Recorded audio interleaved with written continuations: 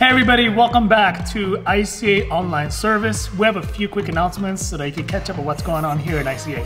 Prayer service is still on every Tuesday, 6:30 to 7:30 p.m., but it will be on Zoom, so make sure you follow ICASBY on Instagram so that you could know the meeting ID and join us to pray together. Hey parents, did you know that ICA Kids are online? If you follow the bit.ly link that's on your screen, you will get all the information that you need so that you and your child can have a great experience and encounter God together.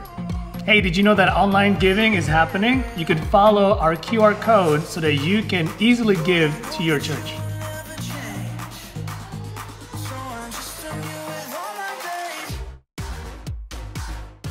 Hey ICA, today is communion, so remember to prepare your drink already or your piece of cracker or bread, or in my case, macaroni. All right, the worship is about to start.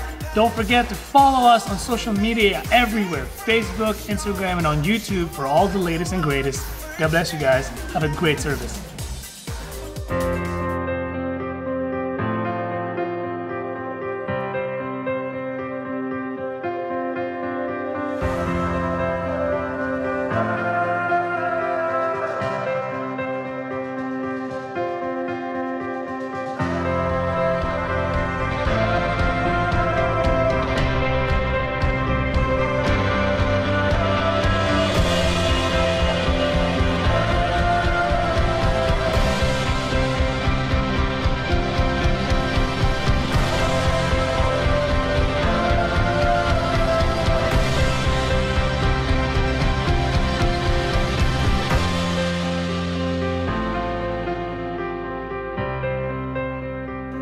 Good morning, church. Good morning. It's good to see you all again. Amen. He's worthy of our praise. He's worthy of our worship. Let's do it together this morning.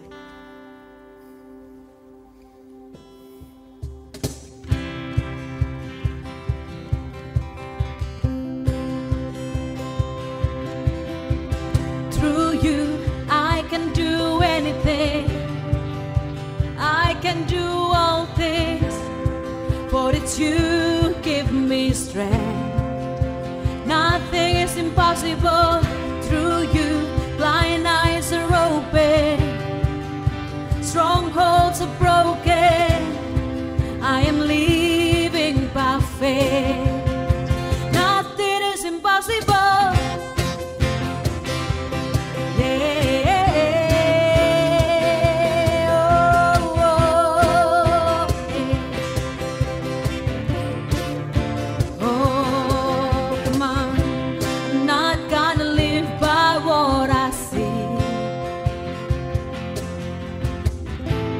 Not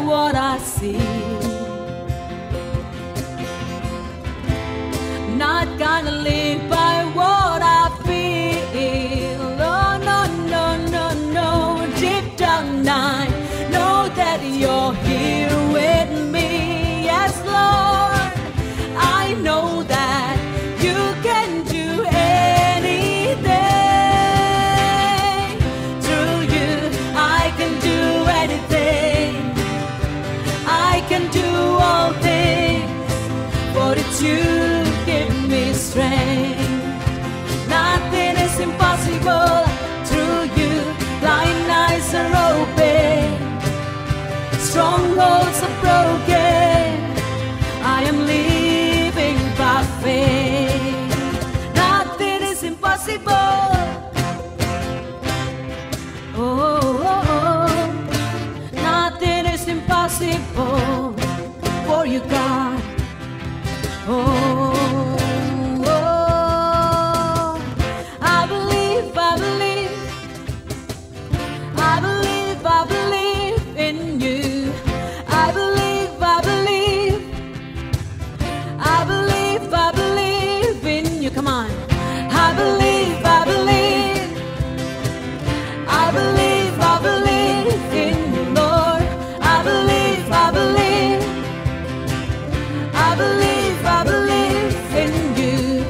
Through you, I can do anything. I can do all things, for it's you give me strength. Nothing is impossible. Through you, blind eyes are open, strongholds are broken. I am living by faith. Nothing is impossible. Yes, I believe, I believe, I believe, I believe in you. I believe, I believe, I believe, I believe. One more time. I believe, I believe, yes, Lord. I believe in you. I believe, oh, I believe in you, Lord.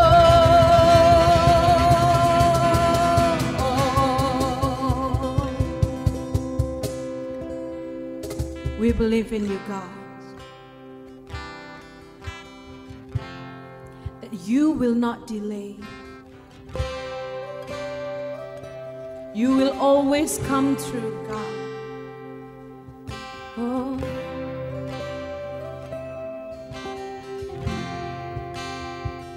Oh. My foes are many, they rise against me, but I will hold my ground.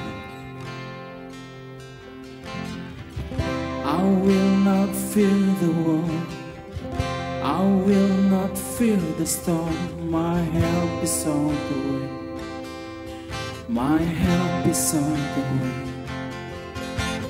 Oh my God, He will not delay. My refuge and strength always. I will not fear, His promise is true. My God will come through always, always.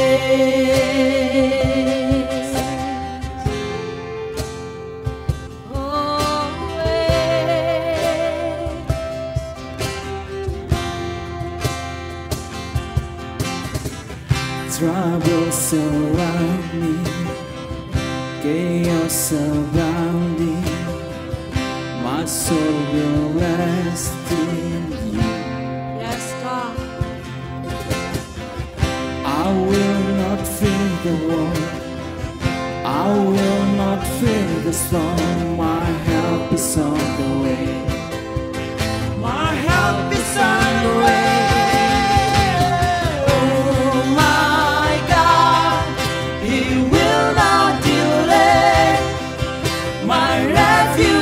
Strength always. I will not fear, His promise is true. My God will come true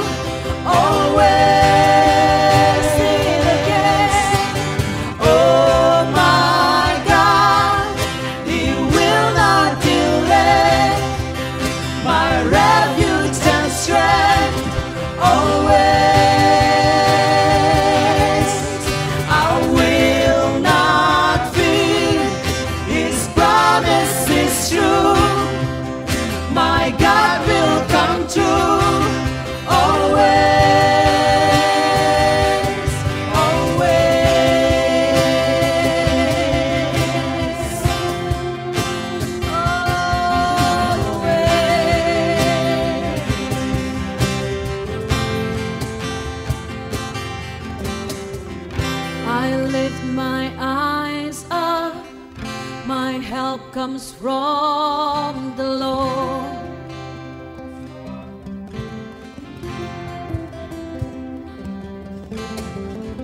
I lift my eyes up, my help comes from the Lord. Comes from you, Lord. I lift my eyes up, my help comes from the Lord.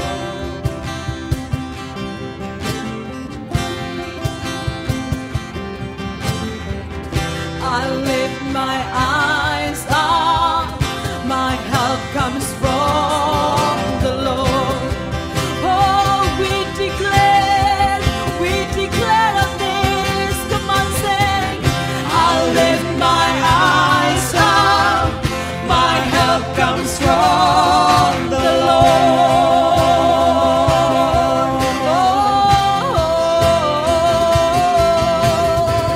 I lift my eyes up, my help comes from the Lord.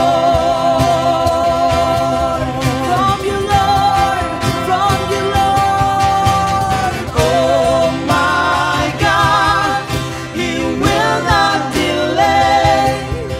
My refuge and strength always. I will not fear, His promise is true. My God will come true. Always sing it again. Oh my God, oh my God, He will not delay. My refuge and strength always. I will not fear, His promise is true. My God will come true. Always, always. I lift my eyes up, my help comes from the Lord. It comes from you, Lord. I lift my eyes up, my help comes from the Lord. This is our faith, sing. I lift my eyes up, my help comes from the Lord.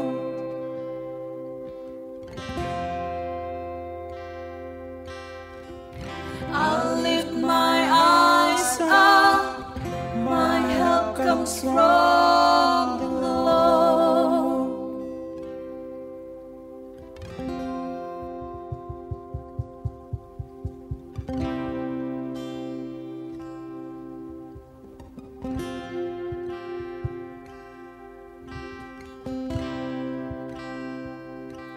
God, whatever happened right now, you're still worthy of our praise. You're worthy of it all, God.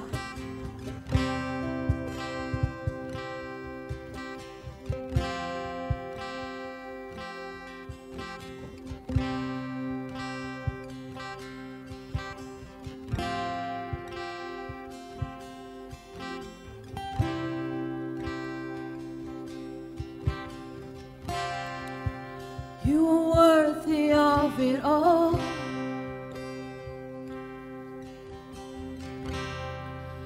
You are worthy of it all.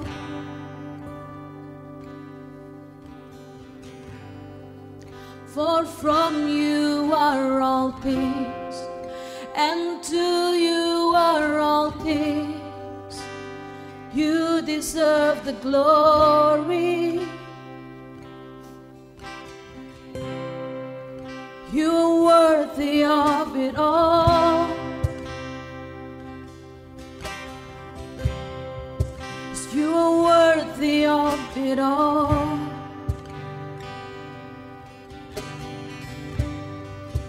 For from you are all things, and to you are all things.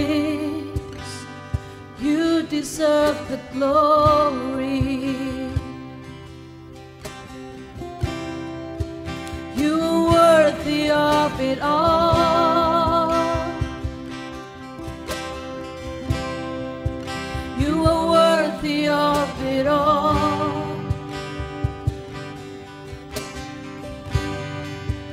For from you are all things, and to you are all things. You deserve the glory. Yes, you are worthy. You are worthy of it all. You are worthy of it all. For from you are all things, and to you are all things. You deserve the glory. Sing it from your heart. You are worthy of it all.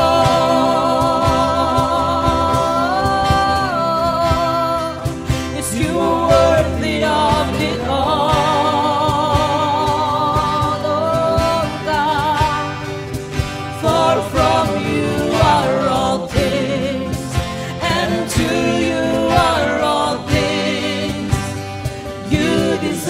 The glory, all glory goes to you, 'cause you are worthy of it all.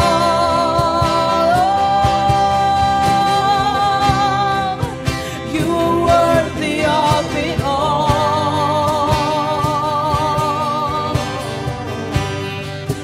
For from you are all things, and to you are all things. You deserve the glory.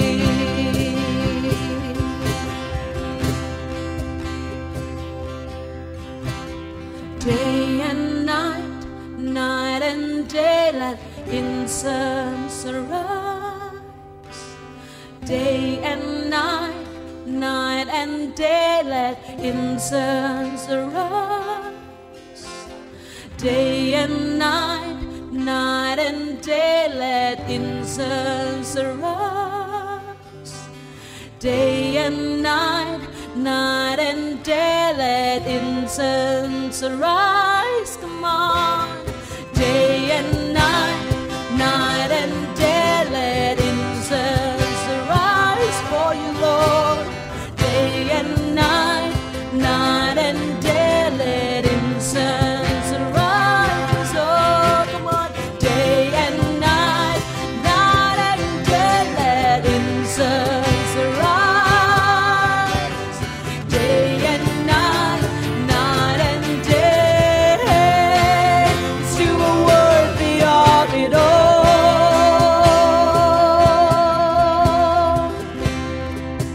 You are worthy of it all. For from you are all things, and to you are all things. You deserve the glory. Oh, you deserve the glory, God. You are worthy of it all.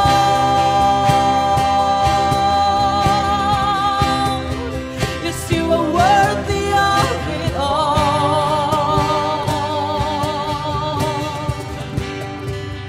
For from you are all things, and to you are all things. You deserve the glory. We exalt you, God. Come on. I exalt thee.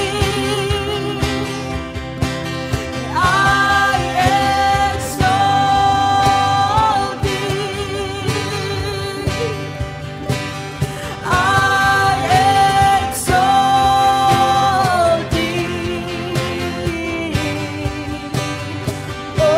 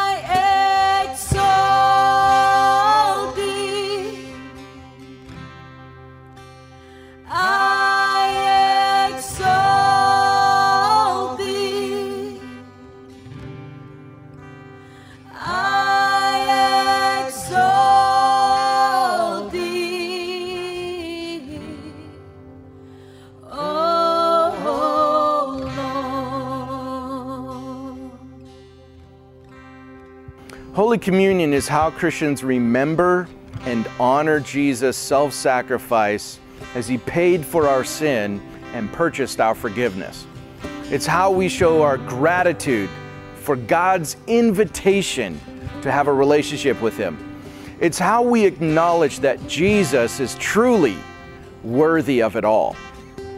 If you've committed yourself to follow Jesus, we invite you to join us in Holy Communion.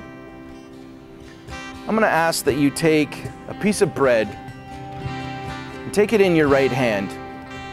Our scripture comes from 1 Corinthians chapter 11. It says this, "For I pass on to you what I received from the Lord Himself. On the night when He was betrayed, the Lord Jesus took some bread and gave thanks to God for it. Then He broke it in pieces and said, 'This is my body, which is given for you. Do this in remembrance of me.'" Let's eat together.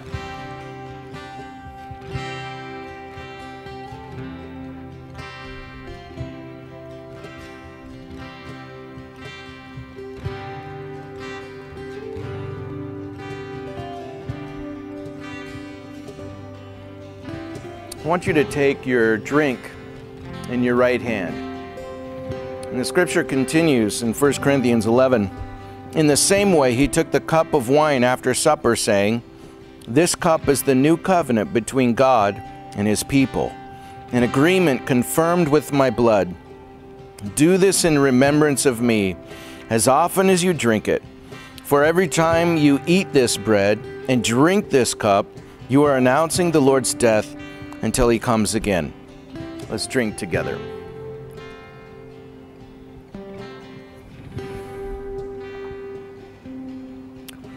Lord Jesus, this morning we thank You for the sacrifice of Your life and the purchase and the price and the cost and the extent to which You were willing to go in order to purchase our forgiveness and offer us an opportunity in relationship with You. Lord, this morning we honor You. God, truly, as we just finished singing, You are worthy of it all. And we give ourselves to You this morning. In Jesus' name we pray. Amen.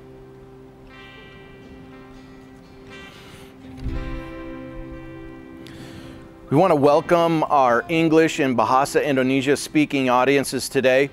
If this is your first time to join ICA Online, we are so glad that you're here. Selamat datang kepada semua teman-teman saudara-saudari terkasih yang berbahasa Indonesia. Gereja ini ada untuk saudara. Setiap minggu, ibadah kami di YouTube mempunyai teks terjemahan dalam bahasa Indonesia. Saudara bisa menyalakan ini dengan menekan tombol CC di bagian bawah layar di YouTube saudara. Pastikan saudara mengajak semua teman-teman dan keluarga tercinta yang berbahasa Indonesia untuk bergabung dengan kami. Kami berharap untuk bertemu saudara di ibadah ini. You know, today our goal is to answer a couple very important questions. Where is God in crisis and tragedy? How do I overcome disappointment with God? Today we pick up our storyline in the Bible immediately following Jesus' resurrection. A number of writers in the scripture recorded that Jesus' appearances at different times and in different places before His ascension. Today we're going to look at one of these eyewitness accounts of Jesus after the resurrection. Luke 24 records how Jesus appeared to two of His followers on Resurrection Sunday. We read in Luke 24, "That same day, two of Jesus' followers were walking in the village of Emmaus, 7 miles from Jerusalem. As they walked along, they were talking about everything that had happened. As they talked and discussed these things, Jesus Himself suddenly came and began walking with them. But God kept them from recognizing Him. He asked them, 'What are you discussing so intently as you walk along?' They stopped short, sadness written across their faces. Then one of them, Cleopas, replied, "You must be the only person in Jerusalem who hasn't heard about all the things that have happened there the last few days." Cleopas was disappointed and disillusioned. He thought Jesus was the fulfillment of scriptural prophecy. He thought Jesus was God's promised Savior. Cleopas dedicated his life to following Jesus. And for what? Where was God when Jesus was arrested? Where was God when Jesus was tortured to death? You know, how could God allow this to happen to Jesus? You can hear the frustration in Cleopas's voice. "You must be the only person in Jerusalem who hasn't heard about all the things that happen." Luke 24 continues, "What things?" Jesus asked. "The things that happened to Jesus, the man from Nazareth," they said. "He was a prophet who did powerful miracles, and he was a mighty teacher in the eyes of God and all the people. But our leading priests and the other religious leaders handed him over to be condemned to death, and they crucified him. We had hoped he was the Messiah who had come to rescue Israel." You know, that last sentence reveals the extent of their disappointment and disillusionment. Their world was turned upside down by crisis and tragedy. I'm sure Cleopas was asking the same questions that many are asking today. Where is God in crisis and tragedy? How do I deal with disillusionment and disappointment with God? This global pandemic, COVID-19, has turned many lives upside down, not just here in Surabaya or Indonesia, but around the world. Our lifestyle has drastically changed. The things we counted on have been taken away. People are losing income, losing jobs, losing businesses, losing hope, and losing their lives. So where is God in this global crisis? It's an important question. There are actually two answers to this question. First, you'll find God in the hearts of His people. He's in the hearts of those who are caring for others and meeting people's needs. God is in the heart of generous people giving to ICA Missions COVID-19 Fund, which is used to meet the needs of our church and people in our community. God is in the hearts of individuals who take the initiative to check on each other, to pray for each other, and to work to meet individual needs. God is in the hearts of Christian healthcare workers who are serving the needs of the sick and dying at the risk of their own lives. God is working through ICA small groups who are watching out for each other and collaborating to serve people's needs. God's in the heart of business people who are saying, "Hey, I can help with that," or "I have access to this. How can I help?" God is in the heart of people working with ICA social ministry to meet the needs of our community. We've already, this last week, we were able to serve 30 YDP families and over 300 Sambisari families by providing things like sembako and disinfectant and masks, medicine and vitamins. God is in the heart of people working with ICA Missions to provide hospital equipment, ADP suits, and sembako for more than 600 families and other yayasans in Surabaya and parts of East Java. God is in the heart of people who gave to ICA Missions so that we could turn around and donate 400 juta to help more than 1,800 GSJA pastors across Indonesia whose churches are closed and they have no income. ICA is not unique. God is in the hearts of His people in countless churches across Indonesia and around the world. God is in the hearts of His people to provide hope, to touch lives, and to meet the practical needs of their communities. Where is God during tragedy? You'll find Him in the hearts of His people.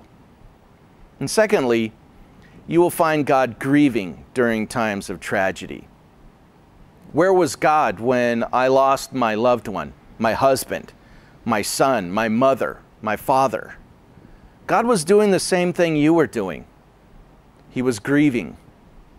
The Bible tells us that God experiences emotion. God himself grieved the loss of his own son on the cross. Jesus wept at the death of his friend Lazarus. Jesus grieved over the destruction of Jerusalem in 70 AD. This is an important point because it means that the God of the Bible stands beside us and feels our pain. We're not alone in pain and suffering. Well, why does God allow tragedy to begin with? Why did God allow COVID-19? Answering this question requires that we understand some simple facts. First, the world is not heaven. In heaven, God's will is done perfectly, completely, and continually. Human history and our own personal life experience is confirmation this is not heaven. And secondly, the world is broken. It's full of death, destruction, suffering, abuse, selfishness. This brokenness is why Jesus came to earth in the first place. God doesn't have his complete will here on earth.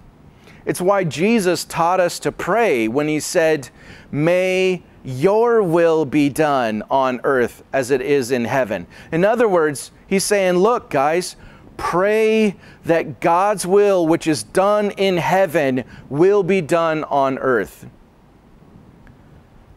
And thirdly, God gives people the freedom to choose. If you want heaven on earth, then God would have to take away people's freedom of choice. But that makes us robots. And one of the greatest gifts God has given us is the power to choose. We have the power to love God or turn our back on him. We have the power to love others or treat them with contempt. We have the power to do good or to do bad. Tragedy is the result of people turning their backs on God, to do bad, to sin.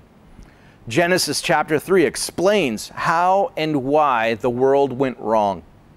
This is the biblical explanation for the broken lives and families in the world that we see today. The suffering and tragedy we experience and we see is the result of human failure, not God's failure. It is the reason God sent his Son to save the world. As these men walked and talked on the road to Emmaus, Jesus suddenly is walking with them. And Jesus asks what they're talking about. They don't realize it's Jesus talking to them.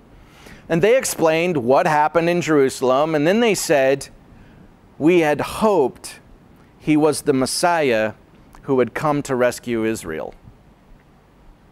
What they thought God was doing didn't happen. They were disappointed and disillusioned. So what does it mean to be disillusioned? Well, disillusionment is a feeling of disappointment resulting from the discovery that something is not as good as you believed it to be. Disillusionment can affect our relationship with our spouse, our family, our friends, our coworkers. We can be disillusioned with God and his church. The process has 3 different steps: infatuation, disillusionment, and withdrawal.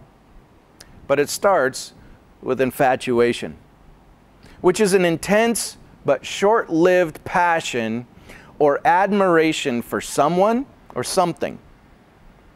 The disciples were infatuated with the miracle worker from Galilee. Jesus spoke with uncommon wisdom. He repeatedly stunned people by doing impossible miracles. Jesus' understanding of the scriptures was unrivaled in his day. The prophecies of scripture and his life kept pointing to him as the coming Savior. The power structures of Jesus' day could never stand up to his authority. And God seemed to do everything he said. Wherever he went, he makes things right. He talked about God's coming kingdom. Everything was perfect. And they believed Jesus was the one to lead this new kingdom and restore Israel.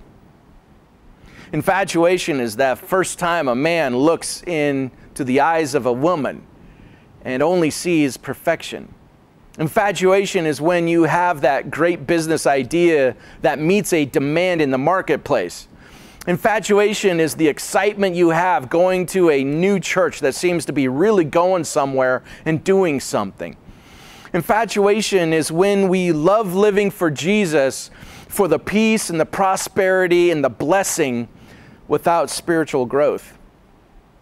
Then at some point, reality hits us square in the face. You wake up and you realize that your spouse in the morning has bad breath. You run into opposition. You count the cost. You realize the sacrifice required to achieve a dream. Infatuation meets disillusionment when we face a world that is turned upside down. Coming to understand the gap between our expectation and reality can be painful and lead us to that next step, which is disillusionment. Disillusionment is the painful gaining of reality. It is the result of failing to accept the gap between our expectation and reality. Disillusionment comes when God doesn't answer our prayer how we want it. It's the first time a couple realizes that their spouse is flawed and that marriage is hard work and it requires us to forgive and to give up our own rights. Disillusionment is when the market collapses and it doesn't matter how hard you work or how good your business model is, it still fails. Disillusionment is when you realize that your church is made up of imperfect people and you see its flaws. Disillusionment is when you ask God for a baby and then miscarry. If we fail to resolve the gap between our expectation and reality, we go through the next and the final step, which is withdrawal. Withdrawal is when we are unable to deal with the reality we didn't expect and we quit. We say to God, that's it, I've had enough. I'm done with working hard without recognition. I'm done with people who fail. I'm done with people who betray. I'm done with ethical business practices only to get burned myself. I'm done with my disappointed marriage. I'm done with the dream I never seem to achieve. I'm done trying to live according to God's word and still experience pain and suffering. Disillusionment with God is the result of our personal expectation and God's will not matching. We're unable to work through the painful gaining of reality, and as a result, sometimes people walk away from God in resentment and bitterness. God didn't do what we expected. He didn't do what we wanted. But let's connect this disappointment to the story today.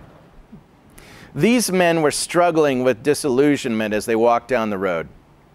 They were on the verge of withdrawal, and I'm sure they were thinking about giving up.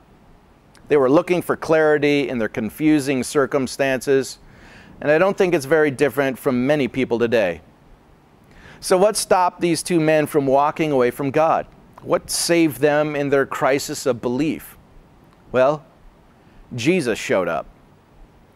Jesus appeared in their confusion and brought clarity. We read in Matthew chapter 24, it says that, "Then Jesus said to them, 'You foolish people, you find it so hard to believe all the prophets wrote in the scriptures. Wasn't it clearly predicted that the Messiah would have to suffer all these things before entering his glory?'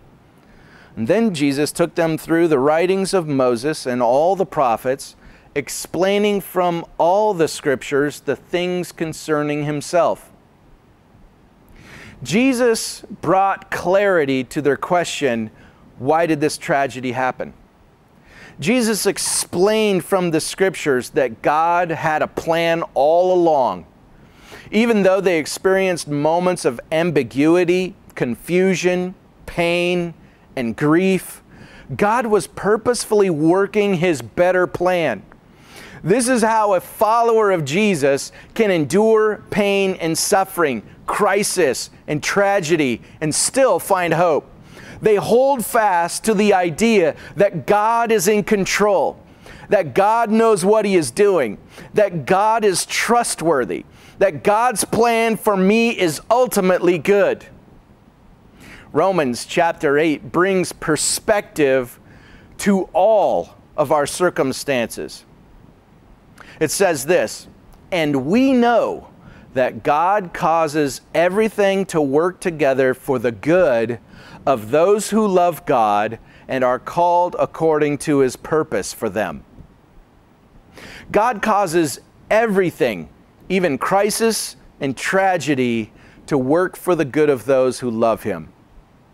God was doing this very thing through the tragedy of the cross.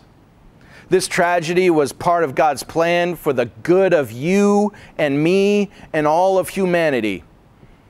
I have to tell you, I do believe that God is in control. In the midst of all these circumstances, God knows what He is doing. God is trustworthy. God's plan for me and you is good. And I have this deep-rooted conviction that God somehow is doing something good in spite of this global pandemic.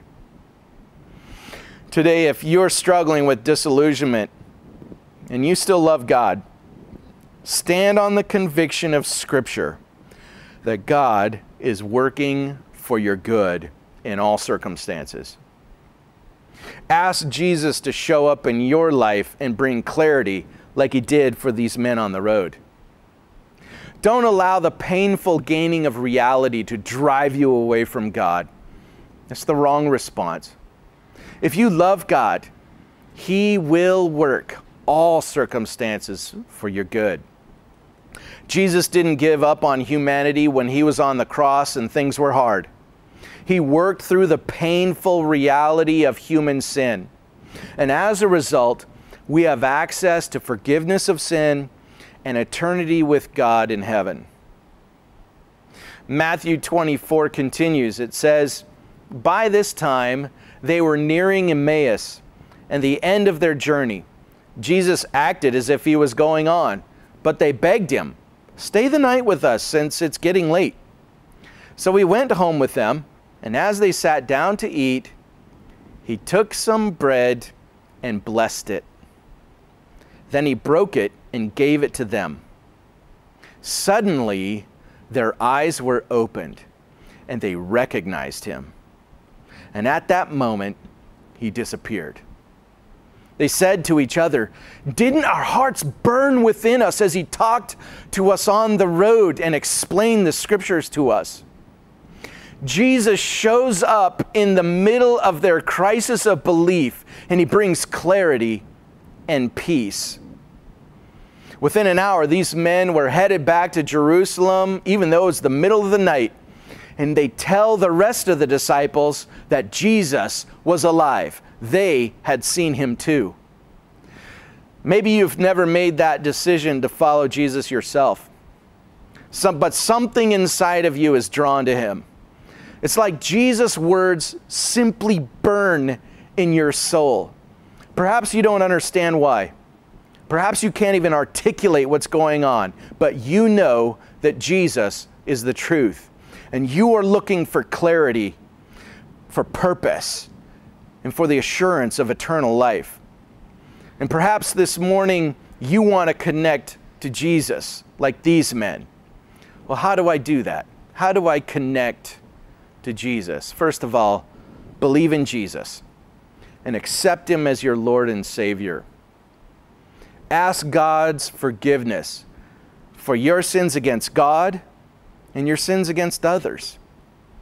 Commit yourself to live for God by reading and following His Word. Find and become a part of a church where people genuinely love Jesus and try to live an authentic faith. Tell someone about your decision to connect to Jesus. In fact, contact ICA through our website. Go to the online service page. Click the link that says, "Yes, I believe." We would love to connect with you as you are making that decision to follow Him. Perhaps you're here today and you're in the middle of your own crisis.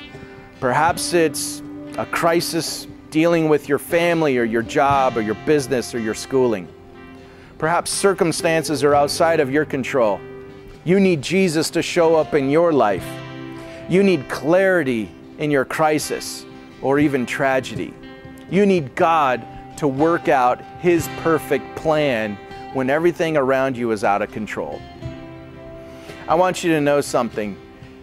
You can trust that God is in control, that God knows what He's doing, that God is trustworthy, and that God has a plan for you that is good. I want to pray for those of you who are struggling with your own crisis, suffering, or tragedy, and seeking clarity and hope. You want God to show up in your circumstance? You want God to work for your good? Let's go to the Lord in prayer. Lord Jesus, I just thank you for your word this morning. I thank you for the message of hope that your life and your example provides. Lord, I just pray for your people and for those that are on the outside looking at Christianity and they are looking at you for answers. Lord, I just pray that God, you would show up in the middle of their crisis, in the middle of their confusion, in the middle of their suffering or even tragedy, and you would bring clarity, that you would bring hope, and that you would bring salvation. God, I just thank you because you are a God who stands beside us. You don't separate yourself from our emotions. You don't separate yourself from our pain. Lord, you understand it fully because you went through it. Lord, thank you for the closeness and the association that you're willing to have with broken people like us. Lord, I pray that you would give hope to those that are looking for you, God. Hope for those that are making that choice to follow you for the first time. Lord, I pray that by your Holy Spirit, people would have a sense of assurance that you are in control, that you know what you're doing, that you are trustworthy, and that your plan for us is good. Now, Lord, would you execute that plan to its fullest? We ask these things in Jesus' name. Amen. This morning before you go, we're just going to give you this final blessing. We call it the benediction. It's a passage of scripture that we're going to pray over you. And it's from Philippians chapter 1, verse 6. And it says this, "And I am certain that God, who began the good work within you, will continue his work until it is finally finished on the day when Jesus Christ returns." I pray this blessing over you, your family, your business, your city, and your people, and your country. In Jesus' name, amen.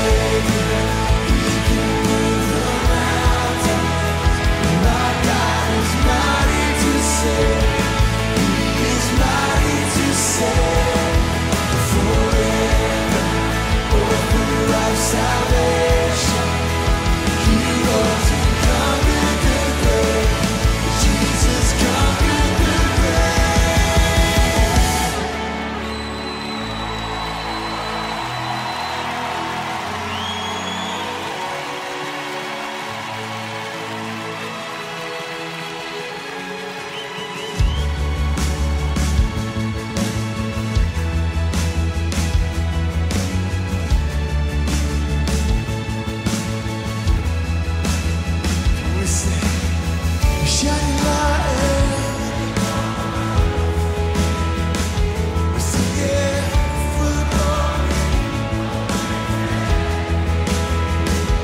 Jesus, shining light.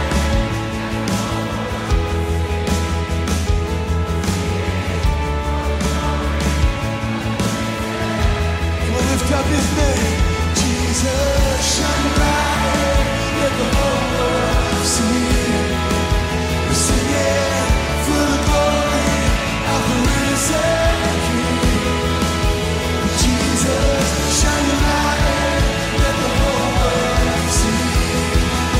We sing it for the glory of the risen King. We sing it, Savior, we can move the mountains. My God is mighty to save. He is mighty to save. Forever, author of salvation. He rose and conquered the grave. Jesus conquered the grave. Shine your light, let the whole world see. We sing it for the glory of the risen King. Jesus, shine your light, let the whole world see. We sing it for the glory of the risen King. Jesus, shine your light. We sing it for the glory of the risen King. Jesus, shine